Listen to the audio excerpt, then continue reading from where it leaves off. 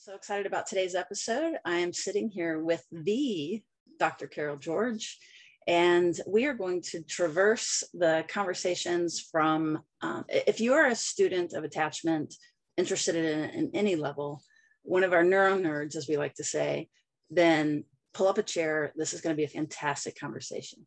So how about we start with, can you just, for those who aren't familiar with you, can you kind of give us a thumbnail of who you are today, and then we'll dig in. Then we'll dig in. Okay, great. Well, hello, everybody. I'm very glad to be here. Today, I am retired professor from Mills College. My official title is Professor Emerita. I also have a distinguished research fellow position at Mills. While I was at Mills, I taught undergraduates and graduates and had one of the first attachment courses, one of the only ones in the country, aside from the course that was being taught at UC Berkeley by my former advisor. I also co-directed the Mills College Infant Mental Health Program for 21 years until I retired. I work all over the world. I still teach. I don't teach undergraduates right now. I'd love to do that again. But I teach graduate students and mostly professionals like you who are listening to this podcast. I have authored some books and edited some books with my dear colleagues. Judith Solomon, some of you may know Dr. Judith Solomon's work. She and I edited 2 books on attachment disorganization from Guilford, and then the Adult Attachment Projective Picture System with Dr. Malcolm West, who unfortunately is no longer with us. I'm an assistant editor on the Attachment Human Development Journal. That keeps me busy. And I direct the Adult Attachment Projective Training Consortium, which is international. At present, most of my work is consultation, working with clinicians in small groups. Sometimes I do some online teaching aside from training, but usually small groups working with the AAP. So that's who I am today. Wow, so exciting. Can you hear the depth and breadth of expertise that is here today? So just again, as a teaser, we're going to get into the difference between adult attachment research and some of the developmental stuff. We are going to talk about disorganization in particular. It was Dr. George's, Professor George. For some reason, I don't want to call you Carol. That's fine. Call me Carol. I was saying, but I'm resisting it for some reason. How about if I just call you, maybe what's coming out of my mouth is Dr. George. Is that okay? That's just fine. Whatever's comfortable for you.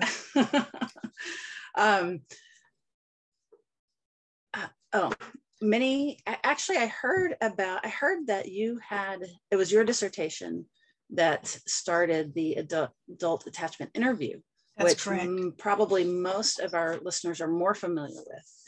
Patricia Crittenden, I was doing an interview with her, and she was really great about pointing that out, and I didn't know that, so that's exciting. So as you're talking about assessment, I can't think of anybody who would know more right now about accuracy in assessment attachment and assessing attachment in children, and kind of the overview of what the state of the field looks like right now around being able to understand attachment and use it in real life.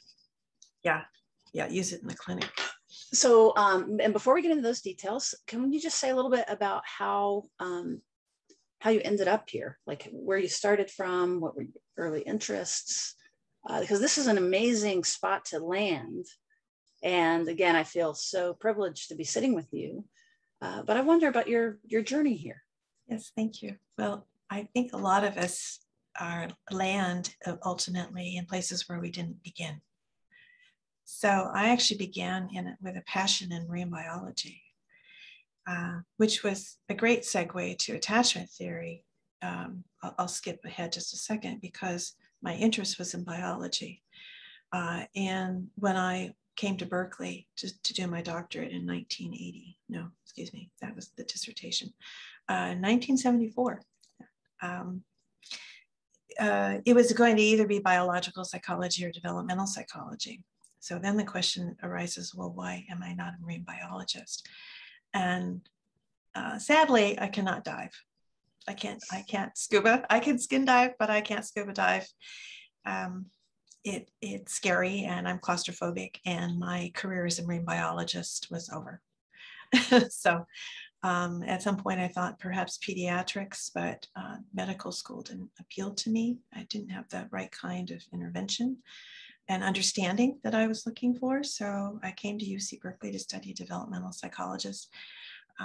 Took a lot of courses in biological psychology, thinking maybe I would go over into that group at some point, and became quite an expert at the time on fruit flies, which is what people were studying genetically then.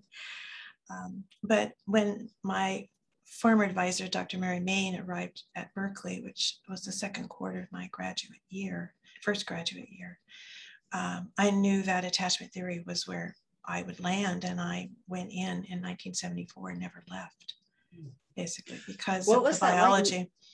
Yes, the biology, and you know, with the last couple of decades of the neuroscience and the relational neurobiology, you all were ahead of yourselves from that perspective. In many ways we were, but we didn't have the equipment, and we didn't have the models. I mean, my work in neurobiology now is primarily with Dr. Anna Buchheim, who is at the University of Innsbruck, in part because they also work out of the University of Ulm in Germany. So they have, of course, as a large university, and Ulm is a medical university, all of the equipment. So I had the theory, and I had the knowledge and the desire, and Anna, who's a great colleague and friend, had all the rest. And so the work that I do now, that is, you know, literally hard science, is the work that I do with Anna. But that's how I got to Berkeley. And then may I ask you just real briefly, what was it like meeting Mary Main? Well, I met Mary Main through an assigned pro seminar. So it wasn't exactly like the students could say, oh, hello, you know, I'm so-and-so. And she actually didn't come until the second quarter. Her position was supposed to start in the fall. She did not start in the fall with our entering class. She started in the winter, so it would be 1975, actually, when I was introduced to attachment theory. And nobody knew her or of her. She had, you know, we have a new professor in the department, and you have to take this class. So that's how it was like many of my students. You want to take this class? Here's your professor. Sign up. Boom, there you are. You introduce yourself on the first day, and you go from there. Mary was young. She's 10 years older than I am, and I was 21 when I started my doctoral studies. So she was 31, 32 when she came to UC Berkeley. So there was a lot of youth, a lot of excitement. She had just finished her own dissertation, and of course had worked directly with Mary Ainsworth, and had a lot to offer us, and also a lot of work for us to do. We were lucky over the course of the time that we worked with Mary, those of us who stayed with attachment, to be able to work with some of Mary Ainsworth's original observational data, because Mary Ainsworth generously gave, I don't know who else she gave that to, but I know Mary had copies of those original naturalistic observations. And I remember the first project we did was on baby anger. So there was just a lot of, I want to say, rich interaction, because we actually had contact through Mary with the work that Mary Ainsworth had done. So that was exciting. And yes, that's part of why I wanted to kind of capture the history a little bit of this lineage. It's amazing. So Berkeley was my life. I know that it was not recommended that I spend 10 years in graduate school, but I spent 10 years in graduate school. I actually had 2 dissertations. The first topic was built on my master's thesis, which was one of the first child abuse studies in the field of attachment. And we got 2 publications out of that, and it was very rich. Again, using the observational method that Mary Main had brought with her from Mary Ainsworth's lab. And I was supposed to work in Los Angeles with Dr. James Kemp, who was famous for the wild child, the 13-year-old that was discovered who had been basically confined to her room for 13 years. And he was part of a group at Children's Hospital there in LA that was working in child maltreatment. And somehow or another, I had proposed, I was past my proposal. That's how we got the second publication, was actually out of the dissertation defense. And Children's Hospital fired them, psychiatry. Wow. I was going to figure out how to commute back and forth to LA. I had a small baby at the time, which was another reason why it took me so long to get through graduate school. But that was the end of that dissertation. At least we got a publication off of it. And then another baby. I remember being pregnant and having my second child, transcribing all of the original adult attachment interviews that Mary Main still uses for training on a IBM Selectric typewriter. There were no such thing as computers then. Oh my gosh, how tedious. How tedious, but there's something about, and you probably know this because you work with recording, there's something about working with recording and then turning it into a transcription that really slows the mind down and you get a good sense of what somebody is actually saying. So that was just all part of our training in that lab. We did everything. We videoed, we transcribed, we designed studies. My study was part of Mary Main's social development project, where she brought children in that she had seen as infants. And I had seen them too, because I was there for a long time. And then they were coming back at kindergarten age. And that's when we designed the whole project that became the adult attachment interview. Nancy Kaplan did her drawing assessment through that. And the Main and Cassidy age 5 strain situation format and classification system came out of that project. It was a big, big project. Oh, really? Oh, that's interesting. Yeah, I was going to try to also put it in context with the strain situation. Would you mind just kind of, for people who aren't familiar, like just very briefly, the strain situation measures what, and then the AAI measures what? Okay, well, the strain situation, no matter what age you're doing it, because now I'll just mention, now there are ways to use the strain situation all the way from about 11 and a half months to 7, I think, is the older age that people are using it with. Is it the same protocol, or is it? It's pretty much the same procedure. You don't leave the baby alone without the parent for very long, because they're babies, right? Right. And in fact, one of the misunderstandings about the strain situation is, they're 3-minute episodes, and several of those episodes are the baby with a stranger, or the baby left alone in the room, and people think, well, I have to leave the baby for 3 minutes with a stranger, even the baby's screaming, and that's not the case. So the strain situation, especially with the infants, is massaged around the capability of the baby to tolerate a stranger and to tolerate the separation. Now, why that's important is that Mary Ainsworth, through her work, had discovered that the whole series of episodes of the strain situation were important. There is a flow, and I know we're going to attachment disorganization later, but part of attachment disorganization was discovered by looking at how the flow of these episodes went in the strain situation. But what was discovered was that the pièce de résistance of the strain situation, which is true for babies, and I think it's true for all of us, is when you have a separation. And Bowlby had spoke at length and wrote a whole volume on separation, about how separation signifies a potential threat to the relationship, and is what he calls a natural situation that should be very scary for everybody, until you become used to the conditions and daycare, for example, for little ones.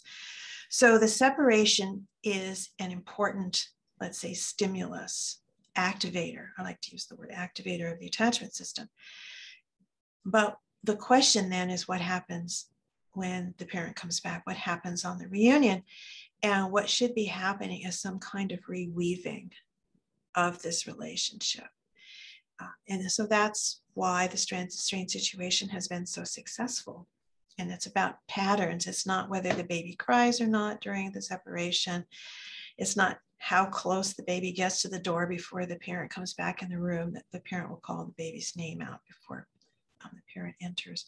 But it's about the patterning, and that's what is so rich about attachment and Mary Ainsworth's original contributions, and of course working with John Bowlby, who looked at patterns in all of his books. So that's the basis with infants. And then as children get older. Do you mind if I? Sure. And so it's measuring it's measuring the relationship, like how they go.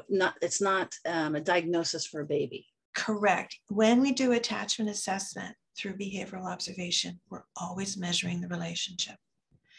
And the relationship is the intersection of these two people right here.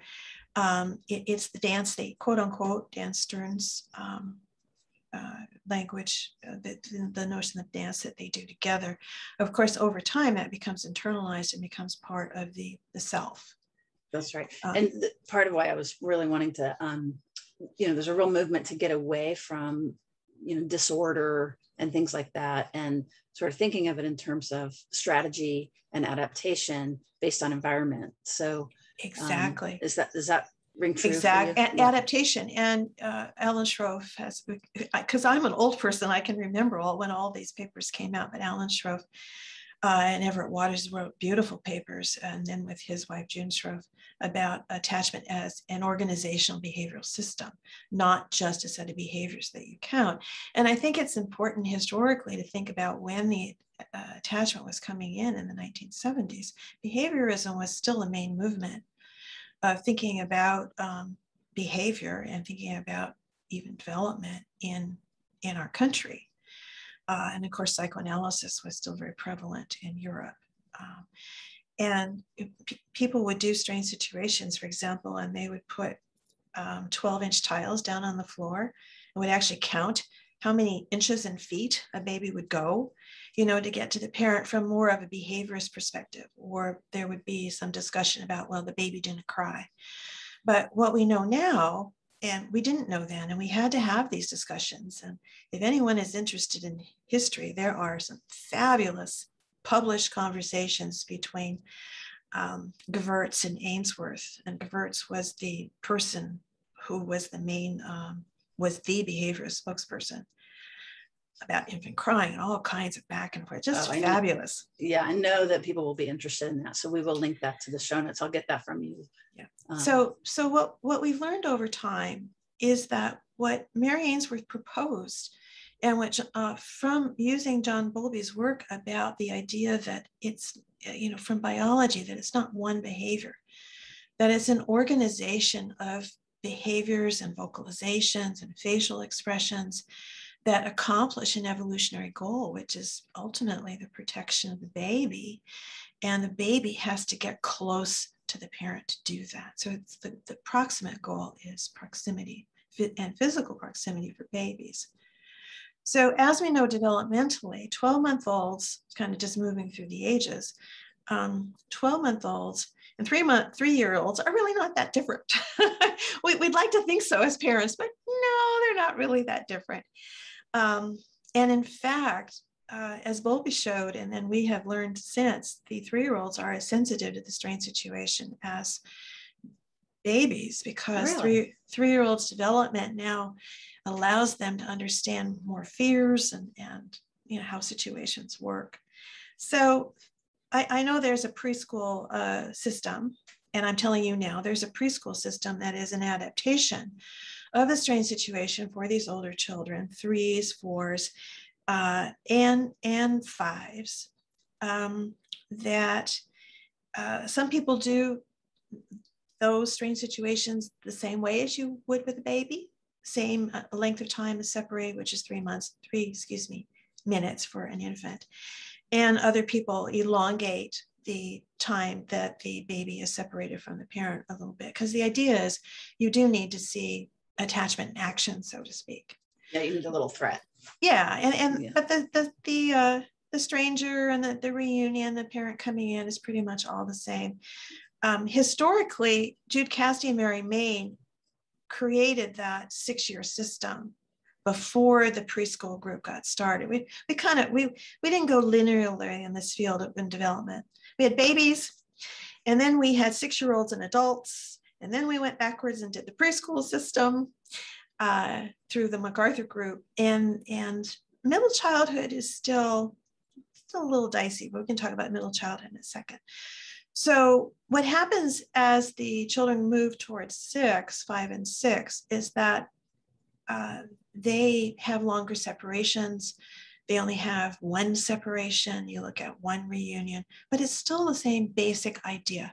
What is the pattern of rebuilding this relationship under a situation of normative stress? And I want to say normative, even though a second separation for many babies, or even a first separation, is really upsetting. It's normative because it fit in part with Mary Ainsworth's observations of children in the home, which she developed originally from her observations of babies and their mothers in Uganda. So the idea for the strange situation didn't start in Baltimore. It started in Africa.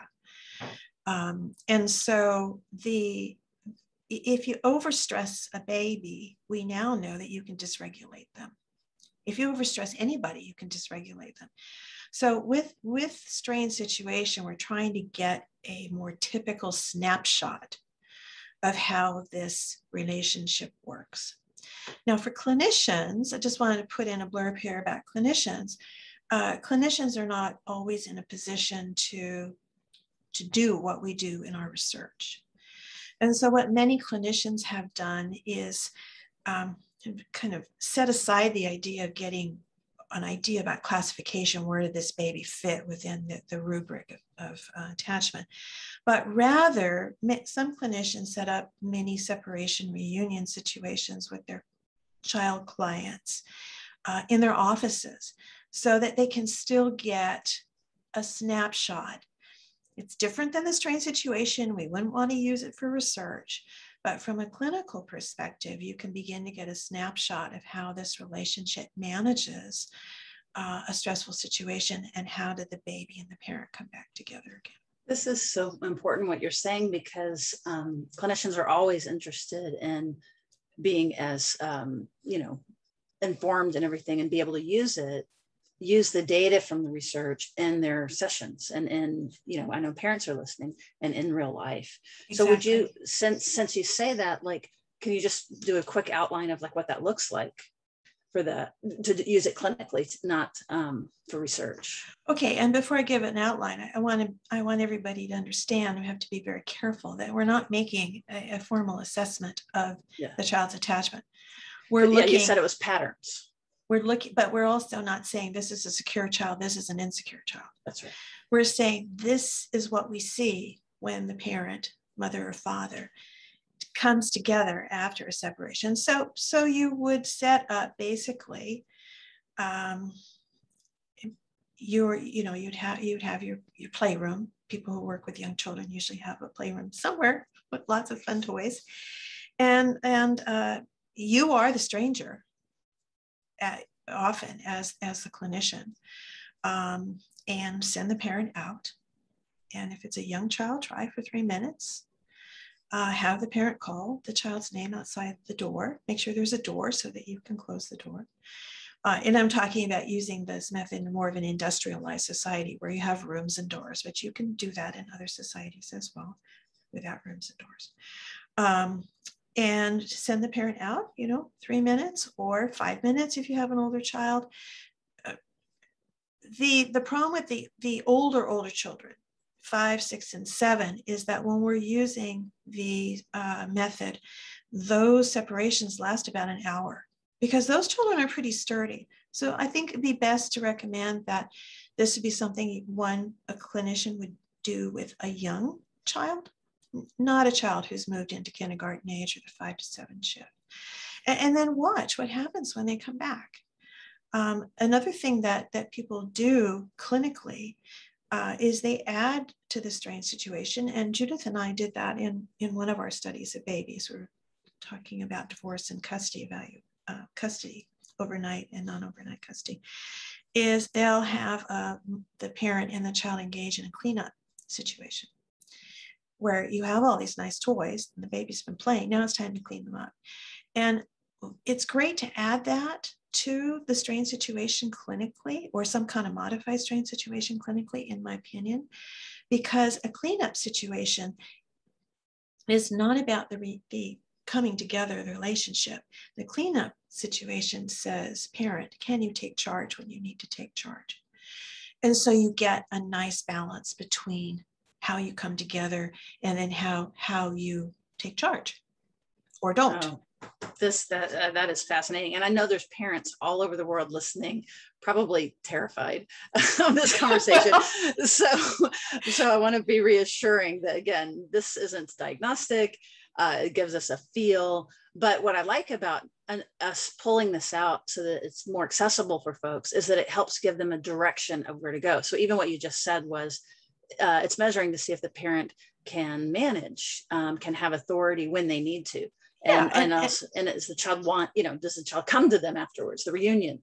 Yeah. And so you want to do the take charge after this reunion. And I have a message to all of you parents out there. I had 2 children while I was studying in this lab for 10 years, and we didn't know much.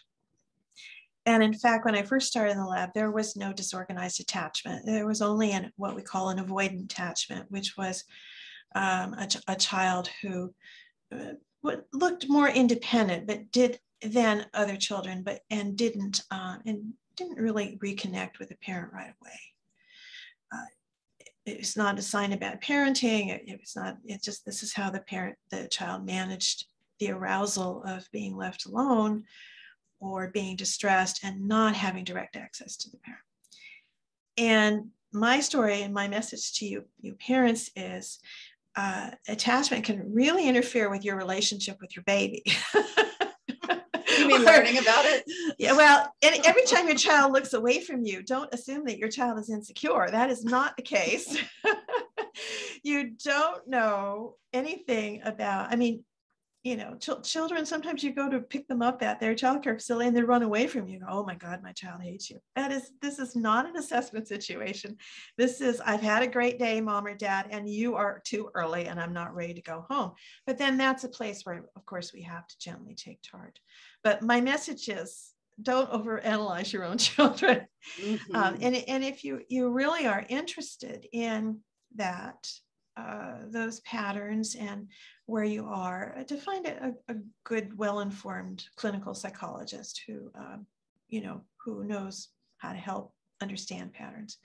And then I do have also a message to the professional group who listens to these podcasts, which are, there are trainings available in all of the attachment measures that we'll talk about here today and others that we won't get to.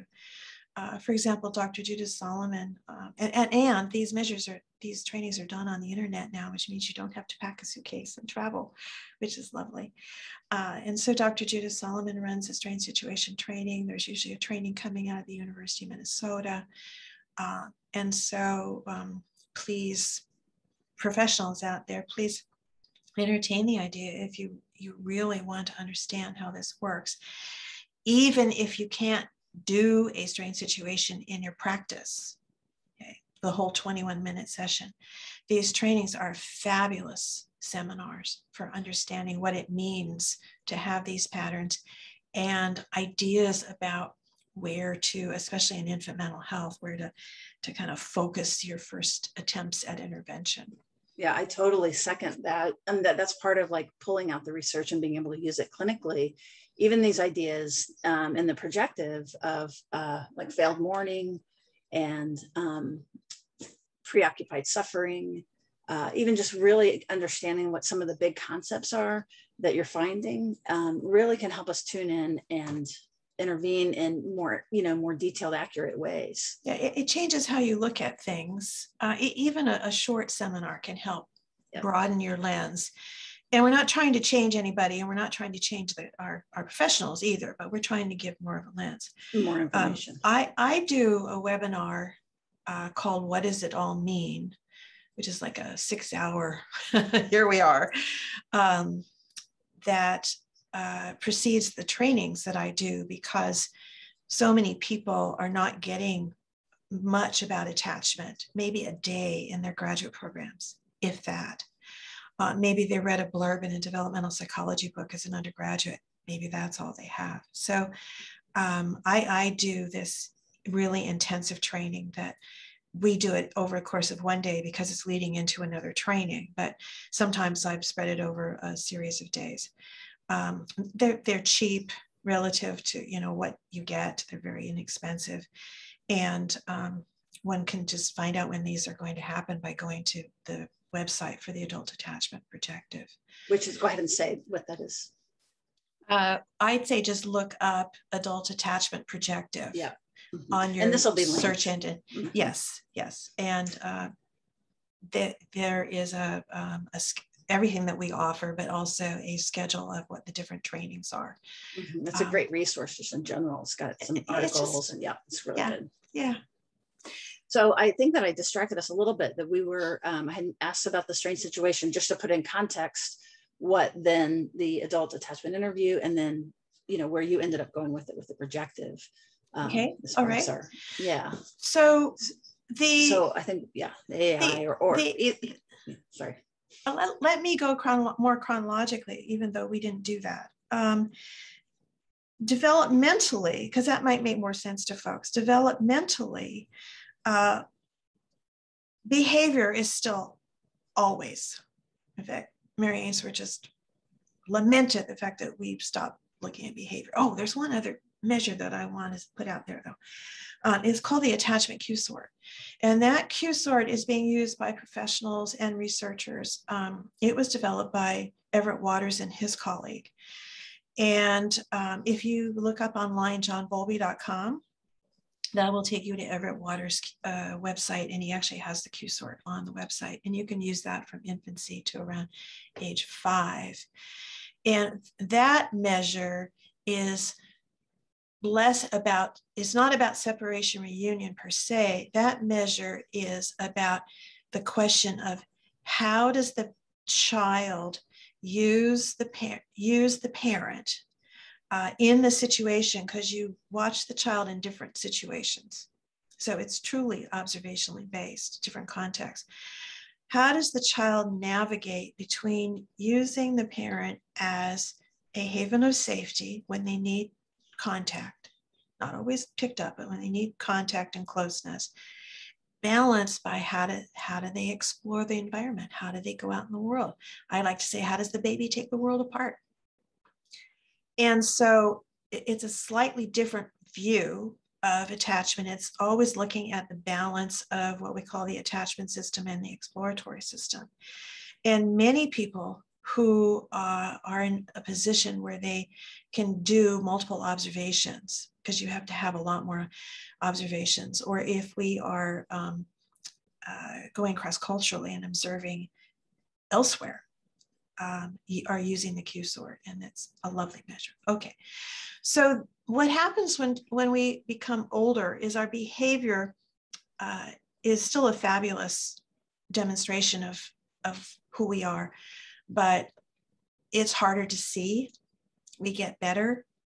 Young children get better at understanding, and kind of this metacognitive self-monitoring that goes place. It's also the case developmentally that what starts out as behavior becomes represented mentally. So we talk about these mental representations. The buzzword in attachment following John Bowlby is called the internal working model. But basically what he was doing was reworking the psychoanalytic idea of mental representation. And that idea was being researched and explored and elaborated on simultaneously by cognitive psychologists who were not interested in attachment or biology at all. Okay, so we have these wonderful coming together of different theoretical perspectives, and these begin. They begin about 4, but we can use representation solidly. 4.5 is pushing it, but 5 for the rest of our lives. That's what these other measures are. But for children, there are representational measures. I know Judith and I have a doll play, and there's several other doll plays out there. And of course, people are welcome to contact you, who can contact me directly for Judith and I have written a chapter in the Handbook of Attachment on methods of assessing attachment in children. So that middle group, latency age, as we call from the psychoanalyst, people are pretty much using representational measures. They're faster, they're cheaper. You need a set of dolls. They're easy, they're fun. And I think they're delightful. So while we were at Berkeley and the 5-year-old, 6-year-old strain situation was just something that we kind of came up with because the kids were coming back, having been seen as babies. Nancy Kaplan and Mary Main and I created the Adult Attachment Interview, which became part of the foundation. Well, it was very much part of the foundation of my dissertation. The first publication was in 1984 in my dissertation. And the questions in the Adult Attachment Interview, Mary Main describes it as shocking the unconscious. There are interviews out there, and we have to use them. As clinicians, we have to use them to get some idea about what the events are and kind of what were the scripts around certain kinds of activities that you do in the home, like what was mealtime like, perhaps, or when we're talking with parents about their children, what is bedtime like? What happens when you try to clean up at home? But that's not what the AAI is. The AAI changed course and asks an individual to describe the event that is associated with a descriptor. So, and we would start out, for example, and this is a really hard question. Choose 5 words, 5 descriptive words to describe your relationship, not your parent, not you, but we want to get that intersection, your relationship with your parent as a child growing up, and try to go back as early as you can remember. It's interesting that people often remember around age 10, but a lot of people remember earlier than that. And then lead the individual to describe the actual events. And so we do that for mother, we do that for father, we ask about if there were other attachment figures in the home, because many families might have had an aunt or a grandparent or a nanny who they really felt was, this really wasn't my mother, the nanny was my mother. And then we literally marched through Bowlby's volumes, and the lost volume was being sent to us in pieces, mailed across and there was no email, there was no fax.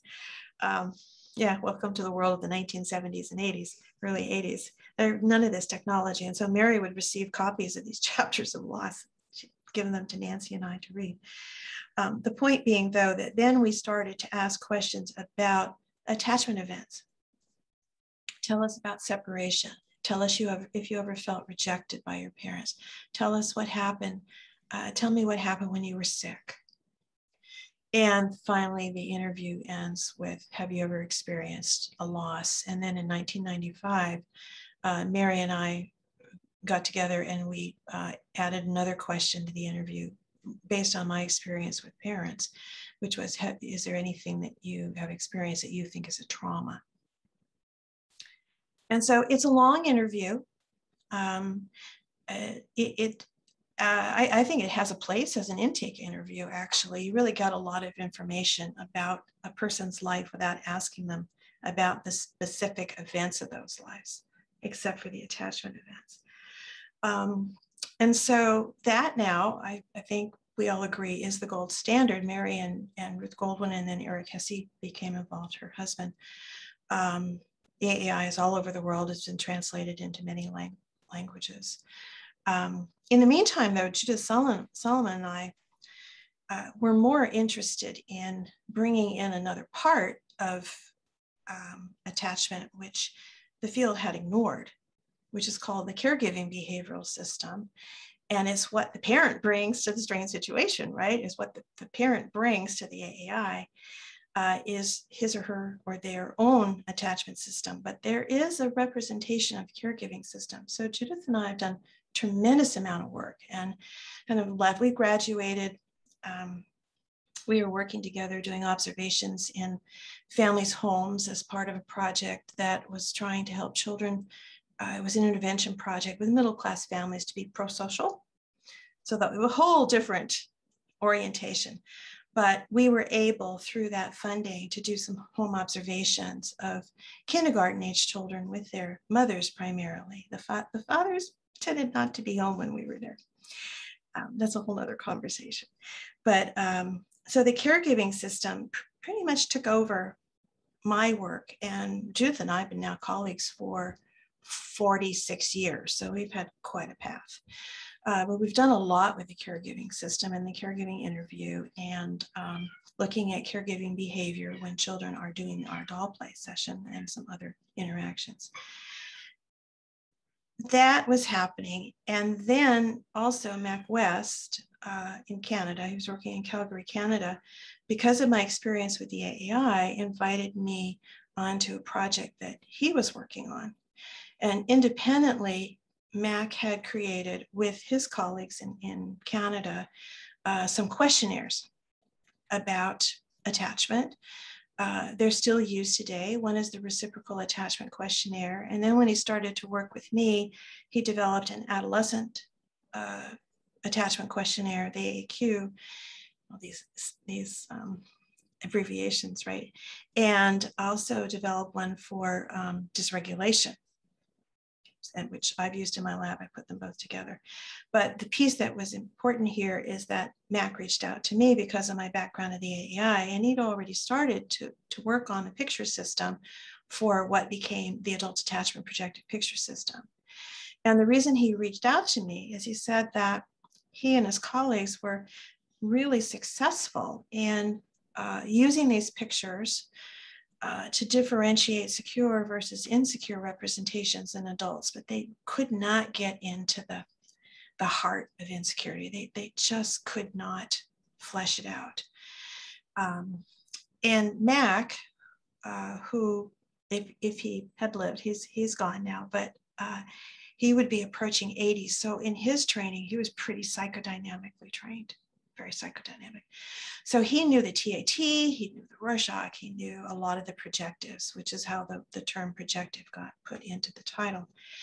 And did some backup studies to figure out what types of images, very much like the history of the TAT, except for he used drawings rather than the TAT used photographs, I think, out of magazines even. And with undergraduate students, they asked his colleagues before I came on, asked people, how different questions about how these pictures arouse them, so to speak. And he had settled on a set of 6 pictures, and then Diane Benoit in Montreal suggested that he needed something for maltreatment. So I was coming into that, which is our last picture. I was coming into that situation with something already moving forward, but they were stuck. And he invited me up. We met many times, and he'd come to California, but mostly I would go to Canada.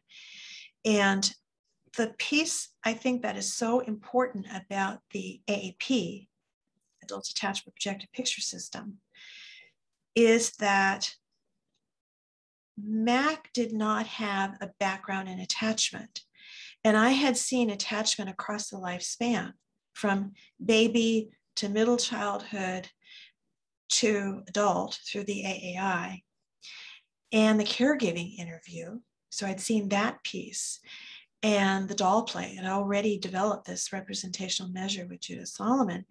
And what we see in the AAP is a synergy of these different approaches. There is very little of the AAI actually in the AAP. He had some piece of it to measure coherence, which people measure with the AAI. But it turns out that coherence, when you are using a representational measure, is not the question on the table. And that's true for children's doll play too. It's really not about how coherent they are. So this idea of a coherent narrative. Exactly. Right. I mean, for secures, yeah. But it doesn't really help you flesh out the patterns and the nuances either of security or of the different ideas that are part of insecurity. Do you mind if I just take half a step back just for a second so that we're Sure. not too lost in because I'm fascinated, and I know there are people that are just like hanging on your every word. Well, but we got a lot of trees, but no forest. But there will be people that don't quite. So sometimes so here's what I'm hearing is it starts out behavioral, and that we're right, the strange situation, then it moves into representation. Exactly. And that my understanding is that part of how, and again, this old matter related to self-report and things like that, but that the AI, the magic of the AI is it's not so much what you're saying, but how you're saying it, if that's right. Yeah. And so whether you're saying it. Yeah. Yeah.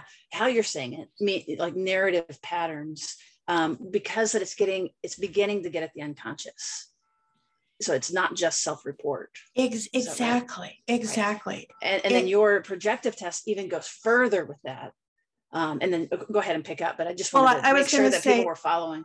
The projective. So as we know in an interview, even if you are with your beloved, psychotherapist, and this has been demonstrated empirically, that we can choose what we want to talk about. We can choose. And a lot of people with the AAI do choose.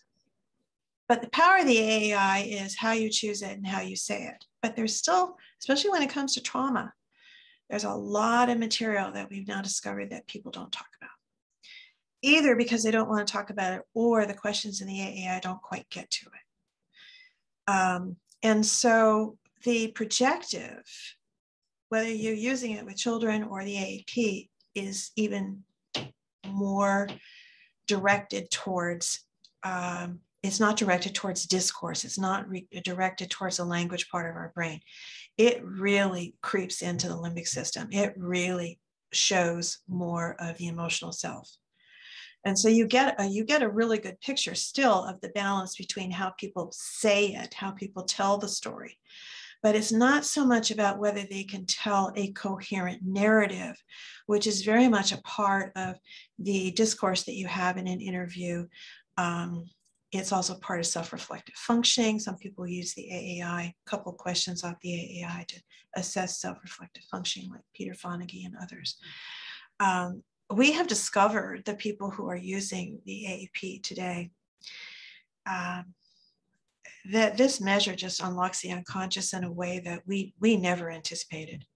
The original goal when Mac brought me on was to see if the AAP could match what the AAI was doing in a more direct, more economical way. It was very pragmatic what he was trying to do. And what we discovered was, yes, the pragmatics of the AAP and the AAI are well established, both in my research and then Anna Buchheim has a huge number of studies. So in different languages, it's been established in Italy as well. Lots of studies to that regard. But what we've discovered as we went further with the development of the AAP that we'll talk about a little bit later is that there are ways in which trauma is revealed in the AAP. You don't know what the event is. So if you really want to explore that, you have to explore it with your client directly. Or maybe and a lot of times the client might not exactly know what the event is, but there's still trauma stored in their body. Exactly. And so instead of forcing them to, were you abused or not abused, you're reading from their responses, implicit memories and unconscious and the right and the limbic, that the body doesn't lie. It's basically you're pulling that story out, which is so beautiful. And I know so many people, we have a lot of somatic therapists and things like that, that really understand this and the importance of this. So this is super exciting. Well, one of the things that a lot of people are using now, and even the attachment people have moved into their work, is the ACEs, adverse childhood experiences. But it's still, did this happen to you? Yes, no. In the last study that I did, we didn't use the ACEs, but we had some other large paper and pencil questionnaire, which I'm not a fan of questionnaires, but we had this. We developed it with some of my graduate students over the years, and I used it in my study. And it wasn't just, did this happen to you, yes or no, but it also tapped into, Judith Solomon found in our work that, and I did in my dissertation, which is why the way I used the AI originally didn't work. Did you experience a loss or not? Yes or no? Doesn't mean anything. Right. But what we had them do in this other questionnaire was report, on a little rating scale, 1 to 5, how distressed you were, how vulnerable you felt, whether you felt protected or not. But even that, I can see very clearly in my sample that defensive processes kicked in, and yes, this event happened to me, or nor it didn't, but yes, it happened to me. Nah, it didn't bother me very much. It's fine. It's fine. So this is something that the AAP, I think this is where the AP has its place in attachment assessment. Our Judith Solomon's and my doll play has a place in attachment assessment as compared to all of the other doll play assessments that are out there as well, because we do not choose, we're the only method that does not choose the family of dolls for the child. We don't choose the race, we don't choose the gender, we don't choose whether the child doll is, the self doll is a child or an adult, we let the child choose the whole thing. And we've discovered that, like with the AAP, but at the level of children, there are nuances. They're very interesting when a 5-year-old child chooses an adult woman doll to be the self. There's something going on there because children don't. There's something going on that the child would never be able to explain. Exactly. Or even organize in any way. So that's really exciting. Yeah. The other thing you had said about the AAP is that even with the AI, you're still talking about yourself and kind of what happened to you. Whereas with the AAP, it's even more removed, which is part of why it gets at the unconscious so powerfully. Like you're just talking about the picture is what you think, is what you, yeah. So for those of you who are not familiar with the AAP, what we're talking about here is that there are a set of pictures. They are ambiguous, they're drawn. So you're not going to get a beautiful picture like my background here. You're going to get very, very ambiguous settings. And there are people in them, they're black and white drawings, very simple. And in fact, because you and I earlier and in my work right now, a lot of the questions that come up are about culture. And I was just told by a colleague of mine who was presenting the AAP to some interns, a very multicultural group. And there was a question about culture. And one of the African-American interns said, well, I don't know about you, but when I look at these pictures, I see Black people. And she said, yeah, there you go. And yes, she said, that's great. When you, I won't name names, look at these pictures, you probably see white people. Mm-hmm. So they're that ambiguous. And the piece that you were pointing out, Sue, is that the story is about a hypothetical person.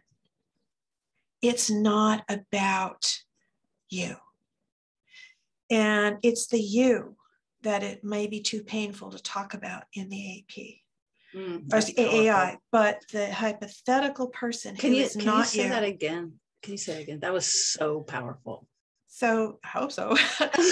So you're telling a story about a hypothetical person. It is not about you. You don't have to cover up your own pain. And if you don't know that you're in pain, it'll come out in the AP. Now, some people do tell their own story, but that's not what you're being asked to do. So it's a whole different set of neurophysiological processes. It's still about attachment, but the instructions are so different that we are trying to understand who the self is through the hypothetical. The projectives, this kind of not an accepted term sometimes now in many areas, but they are free response measures. They allow you to be creative. And some people are really creative and they think they'll put something on us. I'm going to put something over on you and tell you the story of Batman in response to this stimulus. Well, okay, tell us about Batman. One of the things that I have found that is so powerful about this is when you look at the pictures. So I'm thinking there was one of the child in the corner. Yeah, and that's the heaviest one. right. And basically it's a line drawing, and it's just hinted at that it's a corner, but you can kind of see there's lines on the floor. It's a corner. Some people miss that, but you, and the child has their hands in front of them. He's kind of in, let's see, he's kind of like in this position, and there's a corner. It's like, that's right. So, right. And the variety of responses, like when you look at it, any of us, person, what you see, you think everybody sees. It just seems like, oh, well, obviously this little boy is X, whatever it is warding off the mother throwing the shoe at them or whatever. Where somebody else sees it and says, oh, mom's trying to give him broccoli and he doesn't want the broccoli. Or, and it feels like to the person telling the story that that's what everybody would see. But this is the power of it, is that like, oh, no, that's not true at all. And that the story that we make up is that's what we're getting at, is that's where the juice is. And then we can begin to piece things together from there. Well, you just created what would be a really interesting study. Oh. Which would be, what do you see? And then what do you think everybody else sees? Oh, interesting. But that would be, that would not be for assessment. Sometimes the boy is in a box practicing being a mime. Sometimes I'm thinking about the more extreme ones that I've seen that are just so surprising. I mean, I won't say the one that's really disturbing, but some of them are. I've had a few that are in a glass elevator. Mm. So when there's something like the mime, to begin to get in, what you're actually looking for very specific things, and it gets marked as whether it being not, I don't know the language, where you're dismissing information, you're avoiding information, emotional information, or you might be amplifying emotional information. Is that right?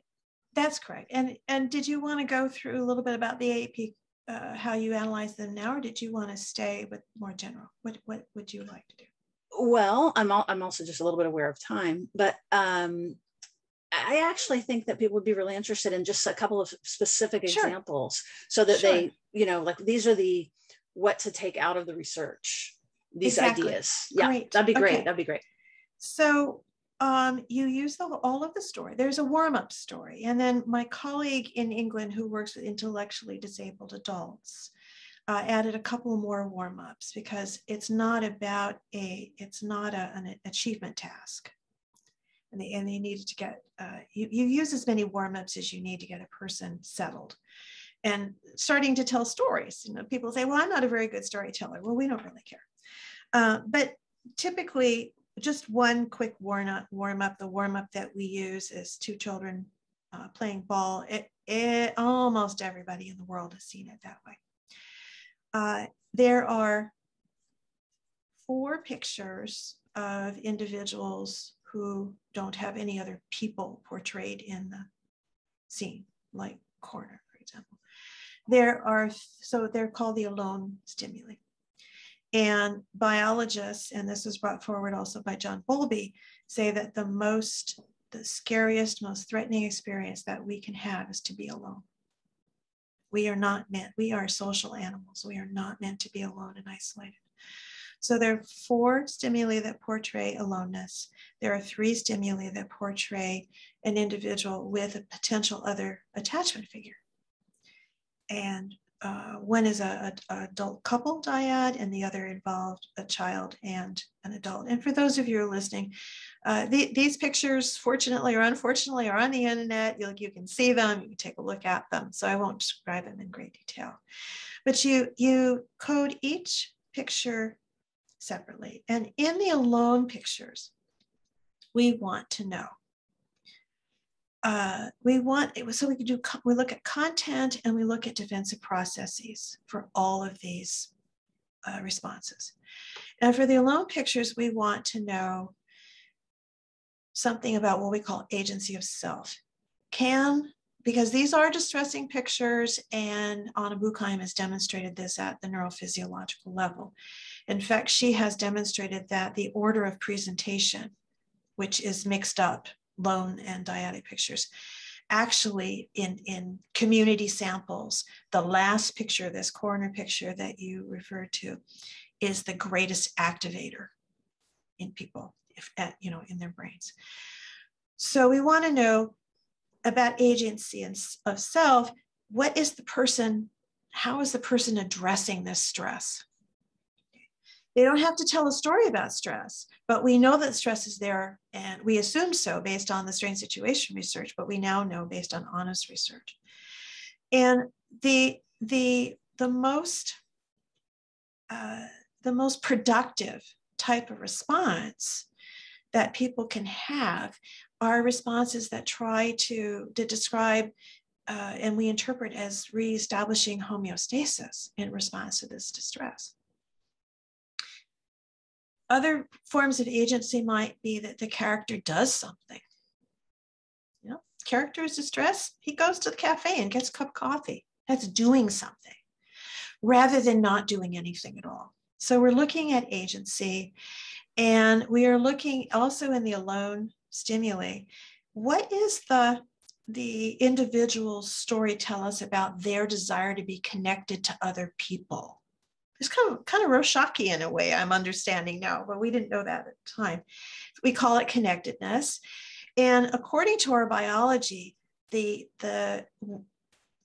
best connections we can make when we're under stress are with our attachment figure, with a friend, or even with our sexual partner. And so we read the story and we say, well, are there other people in the story, and who are they? Maybe the connection is with a teacher. Well, that's great, you're connected, but that's not what your biology was built to do, but a teacher is better than nobody. And I don't mean that in a derogatory way at all. I'm just saying, what is your biology wanting here? And there are other people who are not ever connected. They just remain alone. Right, and related, what you're saying about the teacher is that the person who's looking at the picture can make up anything. Exactly. It can make up anything, so that their mind would fall on a teacher is informative. Rather than their parent. Their parent. That's interesting, because all of these scenes were chosen based on theory to be activators, strong activators of the attachment system, so that we would choose a professional, even our psychologist, rather than our parent. If we are the projective self of a child, means that we have a relationship with this professional, but it is a diversion of our biology. And what we're trying to do in our clinical work is help individuals kind of repair the relationships with their parents so that they can repair themselves, basically. And then the other thing that we look at is the defensive processes, and we code. Attachment theory is very simple in terms of defensive process. It's not this elaborate psychoanalytic model like some models. We code something called deactivation. Is the mind shifting the attention away or trying to make this less distressing? We code something called disconnection, which is like psychoanalytic splitting, which makes you really confused and you don't know really what's going on. And then we code for danger, which what we call the segregated system. He explains that the segregated system was a mid-20th century reformulation of psychoanalytic repression, basically. So we code all those. And then for the dyadic stories, you already have somebody there portrayed. So who are these people together? Are they a married couple, which is assumed to be an attachment relationship? And if you're not just dating or in a new relationship, is it a grandmother and a child? Or is this often in one of the scenes, it's a nurse and they're in a hospital. So we're trying to see who the people are. And we code for something called synchrony. If you're in an attachment caregiving dyad, if the people in your picture are an attachment figure, a mother, father, grandfather, aunt, uncle, somebody on your biological continuum, and a child or a married couple, are you sensitive to each other? We're looking kind of in an Ainsworth way. What is the sensitivity to your distress? Is there distress, and is your attachment figure sensitive? Or another important part of attachment is mutual enjoyment. Are you enjoying the intimacy of being together? Not in a sexual way for the couple necessarily, but in a we are together in this, and it doesn't matter what we're doing.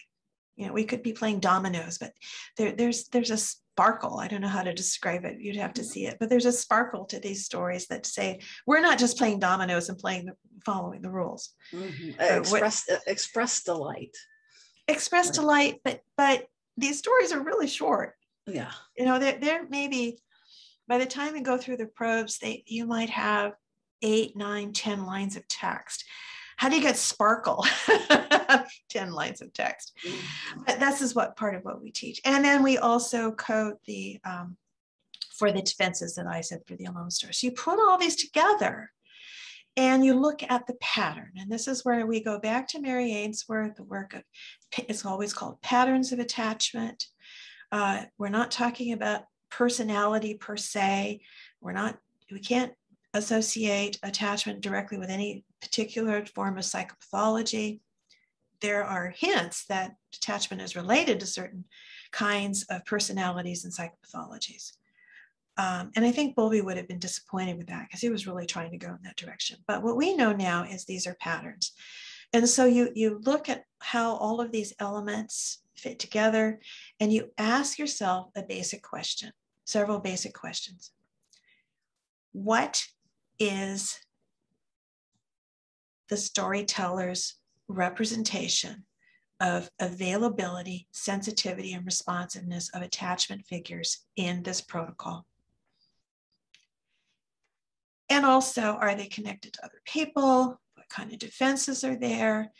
And I think sometimes people expect individuals who tell quote unquote secure. And I want to move away from the terminology secure because that's not what we're talking about. Secure by the secure, regardless of how old you are, means that you are flexible, you can take action, and as we move forward in our life, we can integrate. And this is very much along the line of Alan Shore's emotion regulation, self-regulation. The parent is very much involved in that. And by the time we look at the AAP, we're saying, you know, can you do this? And then do you have a representation of your parent helping you? Now, you may not have had a parent who could help you do that. But in terms of clinical work, the reason why we all do what we're doing is we're trying to get individuals to a place where they can do those kinds of functioning. They can regulate. They can go out in the world and take action. And they can think about attachment in a different way that gives them the tools to do that. We're not asking for forgiveness necessarily, but they think about attachment in a different way. So we use the word secure as a shorthand, but that's what it really means. Mm. And a lot of people expect those individuals that we call secure to be perfect. And one of the hardest things for some of the trainees, because there's a reliability process that takes place when you use this measure that all of us who train work really hard to help people get. You learn so much. You learn that security is not perfection. That security means, you know what, I can do it. And I can be flexible about how I do it. I can think about it. I don't need to distract myself. I don't need to say, okay, well, this isn't important. I'll just go work on a work project, which are some of the stories. I'm not, I'm getting things out of stories. And so, but does it happen all the time? No. Does it happen in all 7 stories? No. And that's the hard part because we know that as clinicians, but when we're using assessments, we're often taught that there are standards. We are taught, assessments are normed. Well, attachment is not normed. There's no attachment measure ever that is normed. We can tell you about certain populations of babies or certain populations of children or adult based on their experience, what we tend to see in those populations. Okay. But we don't have percentiles, we don't have norms. What we're looking at are as close to personality patterns as I would ever think I could say the word personality. That's really great. It's not quite personality, but it's regulation. That's right. I love, yeah. Go ahead. I was going to say, what are the norms for regulation?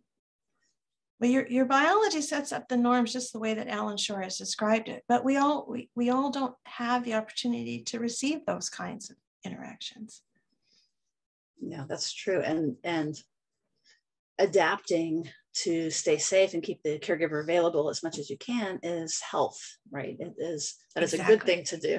Now, you said something earlier I just want to run back to really quickly, because I can imagine people asking about this. You just kind of said it offhand, that you said that the part of why we're doing this is it's about the original parents. And I think you said we want to help repair the relationship with the parent. And I want to, clarify that. Well, the way attachment works and what the research has shown is, and I use the parent as a shorthand, that our attachment figures are the ones that set up the original capacities for regulation and stress management. Attachment is very much a regulatory and stress management. And it happens in relationships. And so attachment also sets up the rules for how we engage in other relationships. Right. But I'm just something. Well, I was just wondering, because you said the parents, and I'm imagining all these people that are doing adult therapy that have, maybe have tried, all kinds of reasons that reorganizing with the actual parent would not necessarily be best for that person's growth. Right. So I just wanted to. Right. Or the parent is dead. The parent is gone. Or somebody was asking recently a really difficult question. How do we engage in the therapeutic process with a teenager? Because you can use the AAP with teens as young as 14, when the teen is still living in the home. Right. And the parent is still, and I don't mean to be rude, but in their face. Yes, no. Just like babies in our face too, even my puppy's in my face, right? So what we're trying to do clinically, and we can use the AAP to help us, the AAP gives us a window into how we represent, how we think about attachment, and in relation to hypothetical attachment figures, which is actually a window into our regulatory processes. Right. So it's about updating our internal working models. Exactly. And when we update, and then when we develop some flexibility, and when we develop some different ways of looking at something that even was traumatic for us, when we add our ability to kind of modulate what's going on in our limbic system, then we're starting to talk about security. Now, have we actually repaired the relationship with the physical parent? Not necessarily, because some people can't do that. Sometimes forgiveness is not something that one even can do. But what one can do is widen one's own regulatory processes so that when you encounter that parent, you don't flip out. Exactly. Okay, good. So I just wanted to, that's why I wanted to roll back to that, because I can imagine it throwing some people off. But right. So it's updating the model, it's updating the biology, it's getting back to integration and flexibility. Exactly. With new safe relationships often. But I'm wondering, is this a good time to segue into disorganization? Just to say a little bit about disorganization. I know that you really have studied this. And we get questions all the time, and I think we get it wrong a lot. So speak, tell us, what should we know about disorganization? Well, let's see, looking at the clock, we have time. I think we have to understand how disorganization came to be. I don't like to use the word evolved unless we're talking about evolution, but how it developed, how it came to be, how it was discovered. And the seeds for what we now call disorganization were laid by many, many different laboratories doing research using the strain situation. And what would happen is that using the framework that Mary Ainsworth had developed, which is how we were all taught, there were babies that it didn't fit. It didn't work. And so as researchers, you can do two things that you can't do as clinicians. You can throw that data out, not look at it. Tell your client, go home, I can't help you. But as researchers, it's very common to take what we might call the oddballs and just move them away and not even treat them in our analyses. You can do that. Or what they ended up doing more often than not, I believe more often, was saying, well, if I had to make a choice, if I really had to make a choice, where would I put that baby? And so it really took Mary Main and Judith Solomon to sit down with their videotapes, and then they got a lot of work from labs, colleagues across the nation, and say, we need to figure out what's going on here. And that's how disorganization developed. That's how the term developed. And what disorganized means, you have to be able to explain what organized means. So let me step over there for a minute and come back to disorganization. So the 3 attachment groups that people are most used to, that we call in children, secure, avoidant, or ambivalent resistant, some people call them anxious, or in adults called secure, dismissing is like the avoidant, and preoccupied is like the ambivalent resistant. All of those relationships are based on rules. They make sense. And those rules, there's a beautiful paper by Mary Main, published in 1990. Those rules are given to us by our biology. And one rule, which is called primary, is you go directly to the parent, you say what you want, express your anger, you get comforted, and you're done with it. There are 2 other sets of rules that the insecure children and adults use, which are called secondary rules or strategies, biological strategies. Well, I can't go directly to you, but I can kind of stay just far enough near you, if that makes sense. And that's the avoidant. And the other is, okay, I can't, it's just not okay for me to be direct. You don't like it. You don't hear me. I'll mew. And if you don't hear my mew, I'll frown, and if you don't see my frown, I'll cry. And if you still don't see my cry, I'll scream. That's a closeness rule, but they are rules. And there are sacrifices with those secondary rules. You don't get what you need right away. Your biology doesn't get what it needs right away, but they work. And those relationships are called organized. So when the disorganized pattern was described, what Judith and Mary were seeing was that everybody has a set of rules. So we all are part of that, but those rules were being disrupted by big things. A baby who was about to approach a parent in the strange situation, making a beeline, just stands there and freezes. What's that? A child goes and hides under the table or behind the door. What is that? You're not going to read about that in biology. So they called those behaviors disorganized because the rules were not working. This baby somewhere in there has a set of rules, but the rules were being disrupted. When I'm teaching my undergraduates, sometimes I'll say it's like a deck of cards. You just, cards have an order. You just throw them up in the air and they land, and now you're out of order. Mm-hmm. Sometimes I say, it's like the brake and the accelerator at the same time, And we saw that, mm-hmm. the approach avoidance behavior, mm-hmm. which, and a lot of not a lot of it, but a good part of the material that Judith and Mary were working with came out of my child abuse study, where we were watching young children, 12 months to 3 years, in a daycare situation, approaching caregivers like this is like, and even we were able to bring a few into the laboratory and do strange situations. They were very generous, to come and be with us. And what is this? Or why is this mother is trying to, this happened in our laboratory, is trying to blow bubbles with her little girl. Why does the little girl get a look on her mouth like she's going to bite her mother and whack the bubbles out of her? I mean, the bubbles went flying. I have a cleaning job in the playroom. Where did that come from? You were having a great time, little one, and now suddenly, whoo. So what she was just describing, because I can see her, is like it's almost like like her teeth were exposed. It was almost like a growl. She was going to bite. Yes. I think I still have that video somewhere. So where I want to go with that is that Judith has continued, of course, to work on the topic of disorganization. That's where I came in because we were working in the same lab.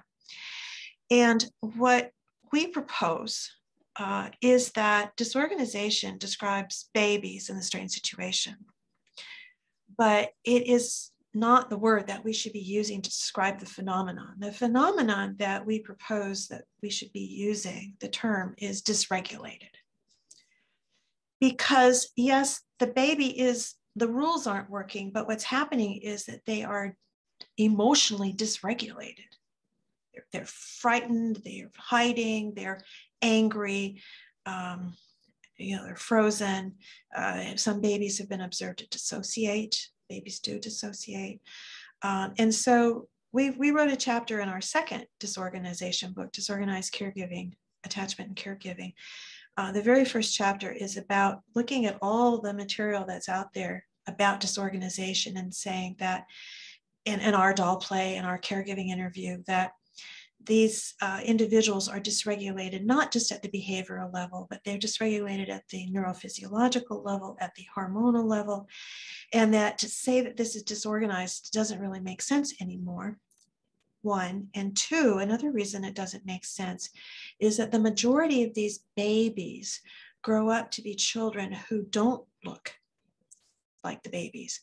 They are children who seize control over the reunion because they carry around, we now know from the children's doll play and from the AAP, they carry around such painful experiences of abandonment and isolation and being left and not protected by their parents, that the way Judith and I explain this is that when a child who, as early as 3, but certainly by 5, takes on a controlling position with the parent, at the moment they're supposed to have reunification.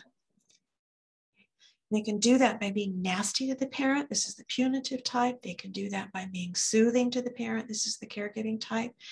Judith and I propose that the child is trying to remind the parent that they're actually supposed to be the stronger and wiser one in the relationship. And parents react to that, especially if your child's being rude. Yeah, no, this isn't going to happen. So they're not disorganized. In fact, I think Pat Crittenden has written a lot about how these controlling strategies are not disorganized at all. They are hyper controlling strategies, but the doll play very clearly showed Judith and I that underneath inside these children who were controlling their parents on reunion, their doll plays were absolutely terrifying. So you could see what some people are calling the multiple selves. You've got the outdoor self, and then you've got the inside self, and there was no integration, there's no regulation. So what we see in the AAP, it's fabulous what we can see in the AAP is, so we're unlocking their defenses, and one set of defenses is the segregated system that John Bowlby suggested was repressed trauma. Could be conscious or unconscious, but it's coming out of the AAP in a hypothetical story, unless a person decides to tell us their story. Every once in a while, someone does. That's treated a little differently. But what we look at is we look at these evidences in the story. So if the little boy in the corner is said that he is being abused, that's trauma. Okay, and we look at this across all the stories, and we were able to see, and we color code, and this is a red for alert, and you can see how the trauma pervades either one story or the whole transcript, or maybe just a tidbit, just a little bit of coding, and that really gives you literally a picture, a color picture of what's happening inside the person's mind.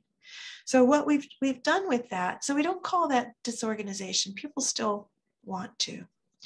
But following the AAI, we determined, Mary Maid came up with a term called resolved. Well, if you are using defenses to kind of just contain your trauma, that's not resolved. Not the way that people who study trauma use it. But you're containing it and saying, okay, push comes to shove, we see the trauma in the transcript. you know that your client has some organizing defenses and will try to use them. Whereas the unresolved person, again, following the AAI, tries to use organizing defenses, but they're flooded and they become totally dysregulated. So that is how we've moved from disorganization to dysregulation in the AAP. And then the thing that has happened two recent things in the AAP with trauma. One is that we are able now to assess John Bowlby's other forms of mourning, which you referred to earlier, failed mourning or failure to mourn, and preoccupied with personal suffering. Preoccupied with personal suffering is a form of chronic mourning, like unresolved. And Bowlby talks about these at length in his 1980 volume. Failed mourning hasn't received much attention, and it's big, where someone has created armor around their trauma. They don't want to go there. They don't want to talk about it. They might not even consciously realize how much it's affecting them. It comes out in the AAP. And boy, when you break that open clinically, you've got a volcano in many ways. You've got a volcano, but also, you know, what's so lovely as a clinician is on the other side of that volcano, you have more regulation and you have more, you know, more of that integration. But you have to break it open first. You have to break it open, and you chip at it away very gently. And my young colleague Melissa Lehman is becoming an expert, a clinical expert in treating failed mourning. We don't talk about it in the field of attachment because nobody could assess it. There's one paper on failed mourning that Avisagi Schwartz in Israel published. From the Holocaust in Israel. And it's more of a case study. It doesn't really have much. It's a lovely paper, but it doesn't say a whole lot. That's it. And people will say to me, because I do a lot of clinical consultation, where can I read more about this? I said, well, you can read Bowlby 1980, and you can read the AP book, and that's it. And so we did a seminar, the American trainers and I did a seminar in June on these different kinds of what Bowlby calls incomplete pathological mourning. And he calls it pathological mourning because these are the forms of mourning that he found in his clients in the middle of the 20th century, and that's still true, to have the most psychiatric distress. And in the AP, what we're finding, because Bowlby was interested in loss, but we're interested in all kinds of threats, traumatic threats to the relationship. We too are finding that this is associated, these forms of mourning are associated with psychiatric distress, but the failed mourning people don't want to tell you that. So when you use paper and pencil to find out, looking at symptomology, they're going to look pretty good. The MMPI, they all look great. There's no problem on the MMPI. Or on the ECT, a lot of people take those, you know, which speaking of, could you say just a quick word about the difference between those adult attachment and the social science research that most people, that's what you can Google and find and get a questionnaire and answer it. Sure. Right. Versus this developmental work. So we call ours developmental assessments because there is a large literature of 55 plus years linking what happens with a baby to what's happening as an adult. And there's some good longitudinal studies and then lots of cross-sectional studies. And around the time, right after I was working on the AAI, and when that was happening, a scholar at UC Davis by the name of Phil Shaver became interested in studying loneliness. He's a social psychologist. So the questionnaires that you're referring to are social psychology questionnaires.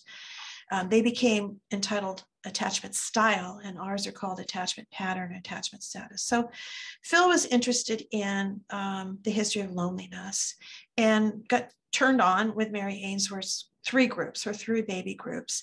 And he and another colleague, Cindy Hazan, developed a questionnaire. And it was a 3-item questionnaire, and it was a little summary of each of the groups. And then he put those in popular women's magazines and around other places, and you were to check the box and then send it back to him. Who are you? Check the box. And so what they report is that the percentages of people who checked the boxes of these three groups pretty much matched Mary Ainsworth's babies that she had studied, the percentages she reported in the 1960s. And what we have discovered since, and I've done some of this research, not published, but I have worked on projects, is that the paper, and the argument is that these paper and pencil questionnaires, which I don't think anybody uses the 3-box check version anymore. It's more sophisticated now. Yeah. Well, social psychologists are fabulous statisticians. Developmentalists, maybe not so much, but social psychologists are amazing statisticians. And so people developed questionnaires that had lots of items, and they did factor analysis, and they did all the empirical validation, lots of questions. One is called the early close relationships. Yeah, scale, that's the one I was referring to. The ECR. Experiences. Experiences in close relationships. There you go. That's right. Yeah. But there are two problems with that. One is empirical and one is psychological. I'll address the psychological one first. There is no established association with early in your life. Now this is where you have norms and you have percentages, and all these were developed and what I want to say came to their magnificence by asking college students to talk about their romantic relationship. They had to be in a dating relationship over a certain amount of time. Because truly, as we grow older and we develop relationships with adults, those adults become attachment figures also. But these were not stable attachment figures. These were dating relationships. That's one problem. The other problem is that people don't report honestly. And maybe they were reporting honestly about their sweethearts. But we also know, because I did a study with a grad student where we had some version of one of those assessments and AAIs, people are not honest. And the people who love to say that they're secure the most are people who are dismissing. I was just going to say that, yeah, we're notoriously bad at guessing our actual developmental attachment style. or do you want to say? And I'm not saying they're lying. I'm saying they're dismissing defenses are so powerful. They believe it. They believe it. Well, I'll tell you, if you had to give me a set of defenses and I had to choose, give me dismissing. Oh, I've always said that. That's right. Saves you a lot of grief. So, the story I was going to tell you very quickly is that, so a couple of years ago, I was at the attachment conference, and I'll name names here because people were there and they heard the conversation. And a colleague of mine, older colleague, more in Mary May's generation, Phil and Carolyn Cowan, who do wonderful work, were presenting a study of adults. And they used, I don't remember the attachment style measure they used. It might have been the ECR, but they used one of those measures. And I don't quite remember, it was a symposium, so I don't remember all the details, but I do remember I raised my hand and they acknowledged it, they know me. And I raised my hand and I stood up and I asked a question about their study. And the first thing Phil said, and I wasn't asking, why didn't you use the AAI? You were just downstairs on the second floor with us up on the third floor. That wasn't my point. And he said, I didn't use the AAI in the study because this study is about romantic relationships. And I replied to him, I said, Phil, that's perfect. Because that's what this measure measures, and the AAI doesn't measure that. And then I could ask my question. But so for those of you who are out there, if you want to assess romantic relationships, try out these questionnaires. But you are not going to be able to use these questionnaires and get a picture of what one's developmental history is in terms of the rubrics and the nomenclatures of attachment. Developmental attachment. And this is so important because those things happen to us before we have narrative consciousness, autobiographical memory. So we can't self-report them. And you have to have these things that you get at the unconscious, like your inventory, like anything that gets around the unconscious or the all the defenses that we have at seeing this. Try to, or see through them. That's right. That leads me to the most recent development using the AAP is that Judith Solomon and I are working on a shame project. And attachment has never said anything about shame. And yet we all know in the clinical world, shame is really big right now. I mean, it's been around for a while, but it is really big.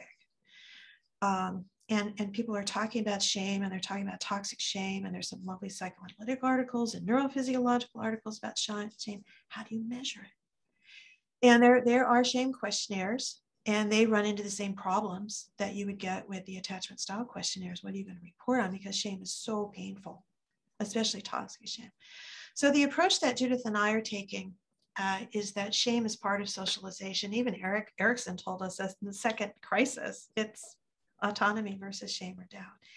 Parents use shame, society uses shame. So what we have now that is percolating, and it's pretty good, is a coding system for shame. We only looked at the corner picture though, because the corner picture is the picture. I looked at several hundred AAPs. The corner picture is the one that talks about parent-child conflict, and that's where shame starts, is in parent socialization. And so we haven't finished, stay tuned, we haven't finished analyzing the data yet, but the point to be brought out here is now that when I do consultation with the AAP, I'm able to do shame coding. Oh, wow, that's great. I'm able to point out in not just in the corner story, but other stories, because a lot of shame in some stories are about peers, not about parents. Mm-hmm. But I'm able to point out shame indicators in the AP, drawing on the literature, including a projective on shame, but the projector doesn't have anything to do with attachment. But I put a lot of things together, borrowed with permission from people and borrowed from Darwin. And so we have a system to see shame. And recently I sent a coding to a client, a clinical person that I was consulting for. And she said, wow, I never even thought about shame with this client. And now I'm going to explore that with her. Mm-hmm. It helps fine tune it. Would you mind? Opens it up at least. Oh, absolutely. Fantastic. I'm aware of the time, and I know it's shrinking here, so I just keep wanting to pull on you. I thought maybe I was trying to think of like to ground this. What you mentioned again with shame, the corner picture, right? The person in the corner. Would you mind just quickly okay, what we would traditionally call secure, an integrated example be? What would a dismissive, you know what I mean? Like we can use the one thing and just give examples, so that I think that'll help people understand what you're getting at. A person who is secure is integrated. And like the baby, this person is going to tell you that they are distressed when they're in these more intense pictures. The first picture is not quite so distressing, but the secure person is going to tell you that there's something there that you have to do something about. And I'm going to just use some things for a minute.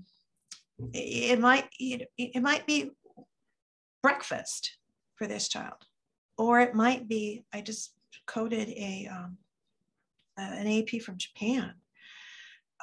Somebody brought this child to the room and she's stuck. What is she going to do about it? And so an individual who is secure, more times than not, will tell you what the problem is, and then they will either think about it. I mean, not just reflect, but they will think about it. Or they will reach out to an attachment figure when they're alone. These are alone. And the attachment figure will soothe them. And you'll see in the dyadic stories, a person who is flexible, who is secure, has some basic representation of either sensitivity from an attachment figure or mutual enjoyment. So as you look at all of the codes, that's primarily what you're going to see. Are you going to see trauma? You could. Okay. So they would recognize that the child is upset. They don't have to push that information out, but there's a solution. There is that makes sense. There's more than a solution. There is it's not quite reflective functioning, but there is this ability to really think about it. Not just say, okay, how am I going to solve this problem? I'm going to do X, Y, C, and D. Mm-hmm. But you see part of the internal process. Engage with it, or the attachment figure and the dyadic pictures are sensitive or in mutual responsiveness. And again, people who are secure have trauma. Right. It's just they're able to regulate it and are flexible. A person who is dismissing is shifting attention in the story themes and through defenses away from attachment distress. You can do that by focusing on what you do in your life, achievement, buying things. So if they're looking at that picture, they might say, he's at school and he failed a test. And he knows that he didn't cheat, and I can only come up with a secure story. and so this is on the bench. He failed a test. He's at school. He knows he didn't cheat. He's going to go hang out with his friends. What did you do about the test? Woo! You can see the mind went woo. Right. Deactivating. The other thing that happens with the dismissing people is they actually, I want to use the word leak, what Judith and I saw with the caregiving interviews, the mothers of avoidant children. The mothers of avoidant children would frequently evaluate their children as sort of just trying to get something, manipulate, more than anything else. I mean, we're not saying once, I'm just saying as a pattern. So in the AAP, we often see the person negatively evaluating themselves, like failing a test as a negative evaluation. Oh, interesting. So this under layer of not being accepted leaks out in DI. It's not just a nice, cool wall they built about it. The person who is preoccupied because the main defense is a splitting, is confused. On the AAP usually tells stories that you don't know who the characters are, you don't know what the storyline is, or they choose several. I mean, they're just sort of all over the place, but they still kind of hang together. The deactivator, the dismissing person, is all about events. The preoccupied person is all about emotions. So you tend to see more about the frustration, anger, confusion, a lot of sentimentality, often in the cemetery story in particular, but it's all about emotion. Mm-hmm. Yeah, I heard, there was some term you used at some point. I have to bounce off at one. Okay. So I'm aware that we're kind of pushing up against that. Sure, you just tell me. I could talk to you for another hour easily. Well, we do have to bring this to I know. Closure. So exactly. So that's why I wanted to say it off to the side of like, sure. I didn't want you to. Is there a quick unresolved? Yes, there is a story quick. to the. Okay. Yes, the unresolved individual can look like any of those people I just described. But when attachment trauma enters, just one story, unbelievable, just one story, they are not able to regulate. They are not able to, there's no agency, nobody comes along, not even a stranger comes along and helps them. And in the dyadic stories, for example, there's a big scene with a bed, the child is frightened, he had a nightmare, or mom and dad just said they were going to have a divorce, and the child is just overwhelmed, and the parent just leaves the room. So what happens in the unresolved is that you have these stories. Many of the elements of the stories are similar, like I just said, to the stories I described earlier. But when the segregated system appears in the story, it is not managed. They're left flooded by it. So that's what it kind of looks like. That I am so sorry to not be able to just continue to pick your brain. I know what I imagine is going to happen with this podcast is that we sometimes form study groups, little study pods of just either a book or sometimes an episode. This has so much in it that I imagine my community of neuro nerds will like to come together and talk about it. And And for all of you who are interested in actually studying more directly with Dr. George, I imagine there'll be people who want to get an AAP on themselves, clinicians that want to get AAPs on their clients. So where would you like to direct them? So the general place to direct you to is the Adult Attachment Projective website. Just put that in your search engine. Adult Attachment Projective. Don't put in AAP, you get a pediatrician. And is it okay with you if I in the show notes add some of the pictures since they're public, or should I not do that? The pictures that we've spoken of. You can, how about if I send you the ones that we usually do for demos? Okay, great. So go to that website and it gives you information about the books. It gives you information about the US trainers and other trainers around the world. It gives you information about our trainings, but it also gives you the email where you can reach me. And that email is just called AAP Info. We're part of the Comcast system. So it's aapinfo@comcast.net for those of you who might have a pencil handy. But it's all on the website. And I'm happy to answer questions. There's also papers. There's a whole library of papers that have been published, and also an anthology with abstracts of papers, mostly up to date. I haven't freshened it in 6 months, but that's pretty good. Really good. Things that you can read the abstracts of, look at validity, look at how it's being used. Increasing numbers of people are using the AAP clinically because it is accessible. We have some momentum now. There is a book on clinical application of the attachment projective that should be out next year. When it is out, it will be on the website, of course, where very talented clinicians are in the process right now of contributing case studies and how they've worked with the case studies, and very importantly, how they are speaking to their clients about attachment and the assessment result. That is one of the big mysteries right now.